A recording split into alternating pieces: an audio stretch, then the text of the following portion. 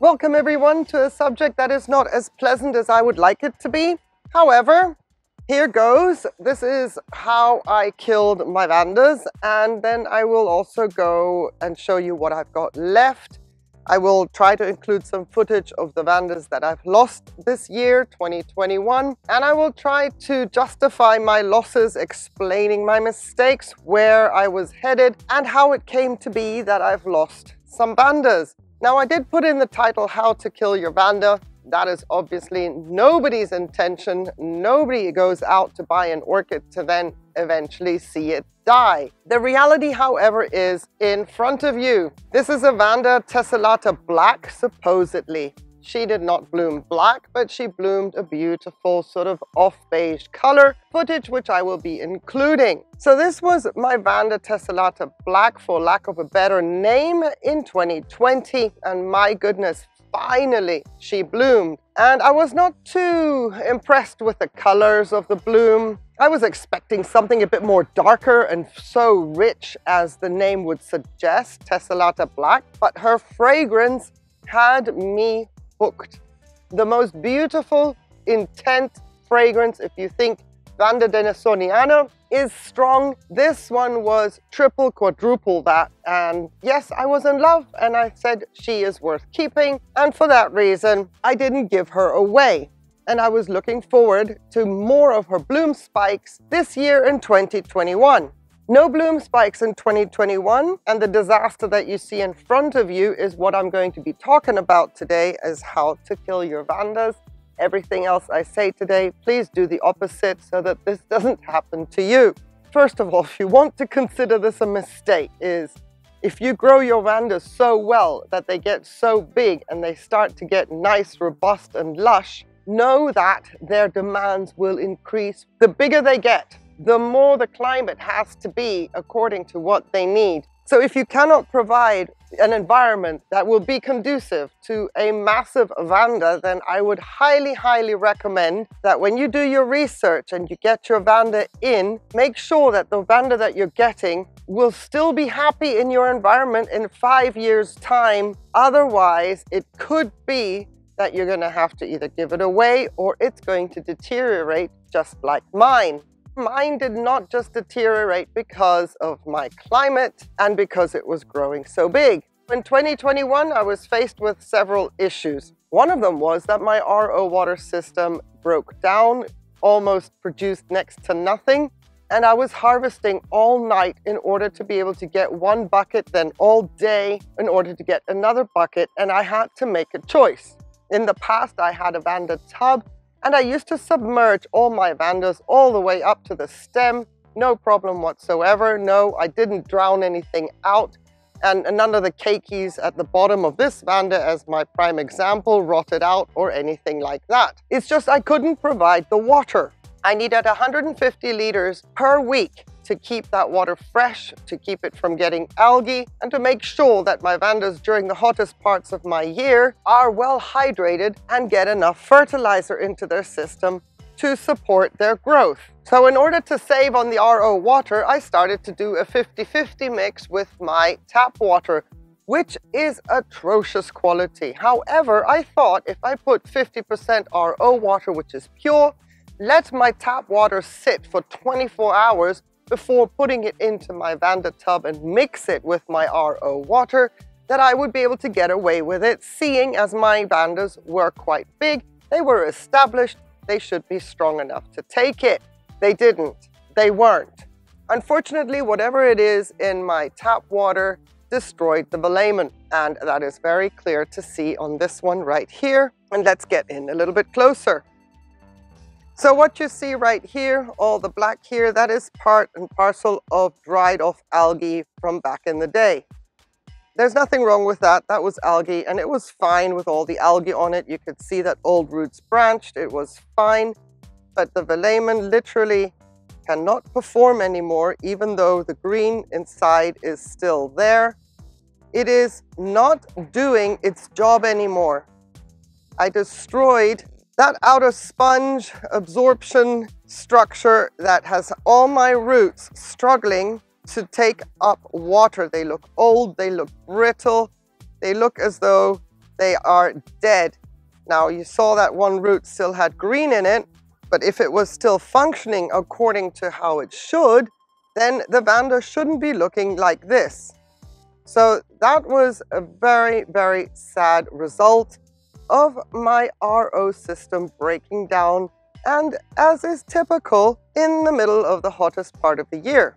The next thing then, I would say, do not overdose on any pesticides or any fungicides. You see here, all these black dots? These were the ones that I was looking at the beginning of the season, and I thought, you know what? I'm expecting several days of hard and heavy rain. I'm going to use my copper fungicide to get in there and stop whatever this is from getting worse and worse and taking my vanda out. Anticipating a lot of rain, I added a little bit more into my copper fungicide doses, more than what the manufacturer recommends, thinking I can dose my vandas with my copper fungicide, and then the rain will do a beautiful flush and everything is going great. The rain didn't come. So 24 hours later, I was watering my vandas as I have to, a lot. But the copper fungicide has this characteristic, as it should, it kind of sticks to the leaves so that it can do its job. So I was watering my roots and everything I thought was going to be okay, and I watered heavily because, you know, no rain. 48 hours later, still no rain, and then I got worried because none of my copper was flushing off. So I went in and wiped the leaves down as best as possible, but the damage now had hit again. If my roots had any chance of branching after getting damaged by the mix of the RO water with my tap water, the copper fungicide did the rest. It took out whatever was possibly able to recover, and bit by bit, I've been watching my vanda deteriorate throughout the season, and I think it will be time to say goodbye unless these keikis find it in their heart somehow to give me a root. Let me get in even a little bit closer and let me show you something else. The amount of flushing and wiping and cleaning I have done, I don't know if it's visible here, but there's a blue mark right in there.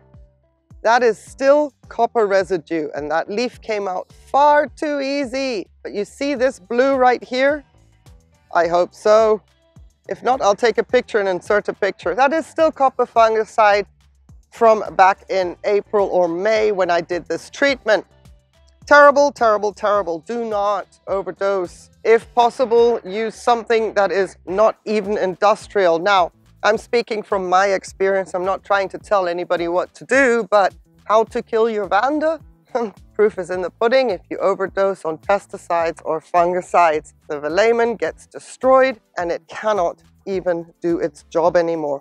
This orchid used to be a vigorous, vigorous root grower, to the point I was wondering how the keikis would even be able to emerge from that cage of roots it had created. Well, not anymore. Leaf loss is rapid and rampant. It's coming off fast right now, faster than I even anticipated. It's all looking terrible. Now, in all of this, with regards to researching prior to purchasing an orchid and bring it into the collection, of course, I thought I did my due diligence, and I thought that I had 8 months, 9 months of perfect climate, and all my watering would subsidize for the lack of humidity. And it did work. For the first 3 years, I had gorgeous vandas growing incredibly well, spiking over and over and over again. It was divine. And then the perfect storm came, a mixture of technical issues plus wrong application of products. That is when I would then say I overestimated my competence with regards to these beauties. And I said goodbye to another vanda that I had, a Denisoniana cross. She was dark. She was called Chocolate Star. She went down really, really quickly, and she didn't even get copper treatment. It was the water. Another one I had was Lavender Mist Louis. She held on for a while, and then the copper treatment did her in. She was not as, let's say, she was vigorous, but clearly not as vigorous and resilient as the supposed Tessellata Black. Massive, massive disappointment for me in 2021. but a recognition as well that just because a vanda will come in and it is wonderfully grown and it does well for the first 3 years, as the orchid grows, is the environment good enough? And if I take all the little technical issues and also my copper dosing mistake out of the equation, if none of that had happened, would my climate still be good enough? Would I still be able to take care of a vanda of this size based on my environment? And the answer would have been no. I did not know that when I bought them in. Now I know, and I will not be getting any more large vandas into my collection because, lesson learned, overestimated my competency and overestimated the requirements of a large vanda in my climate where I have next to no humidity for the majority of the year.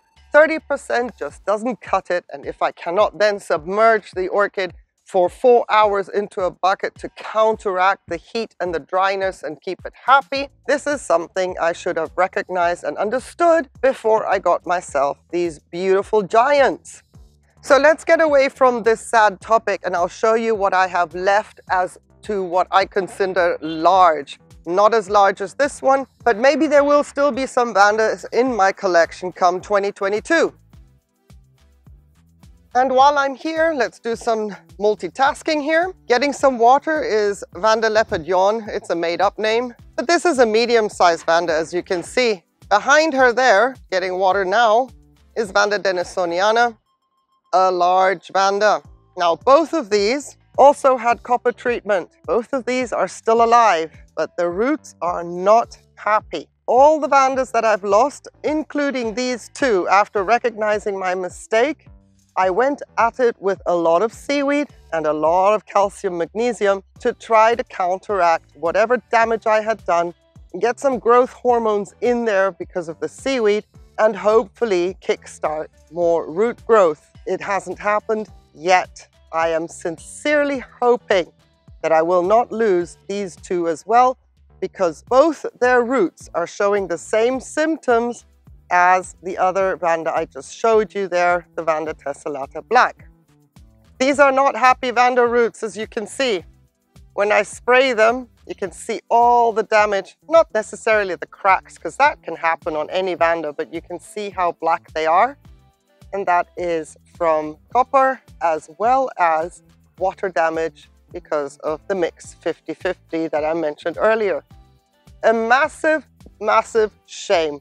My denisoniana bloomed for me the first time this year after 3 years in my collection, and I do believe a lot has to do with the fact that it has had so much stress. I would like to take credit for the blooms for all the right reasons. The fact that my denisoniana bloomed is probably, yeah, all the stress, which is fine. I got to see the blooms. However, I would really, really like to keep this one. I don't want to lose it, so I'm still fighting for it. A lot of water, as you can see, even this time of year. But in this case now, I've stopped with the seaweed. I do apply calcium magnesium every once in a while, but I've stopped with the seaweed because of the season. I don't want to be pumping growth hormones into something that in its own right kind of slows down quite a bit. There's still hope for denisoniana, even though it really breaks my heart every time I water these roots and see the black. The same with my Leopardyon. Awful. Let's get in a little bit closer. There you can see the worst of it. That's bad. Not this is sunburn, but this. And even the stump that I cut off early in the season, there's no action there at all. Not a green tip in sight anywhere. So these might still be viable. They're still fleshy, they're still got green in them, but they are certainly not functioning to the maximum capacity that they should. So there you go, that's how you kill vandas. Don't do what I did, do the opposite, especially when it comes to research and making sure that their environment is there when the vanda is grown well and triples in size, and suddenly 5 years down the line, the demands increase. I could kick myself for overestimating my competence. I really, really could. I hate losing any orchid, but when it comes to a mistake on my part, I mean, if an orchid gets taken out by pests or rot and you couldn't manage and whatever else, there's so many factors that can come into play losing orchids. But overestimating my competence, that is where I find, yeah, I should have known better.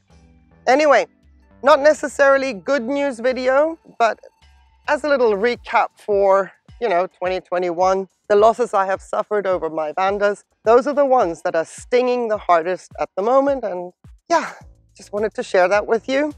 The good, the bad, the ugly.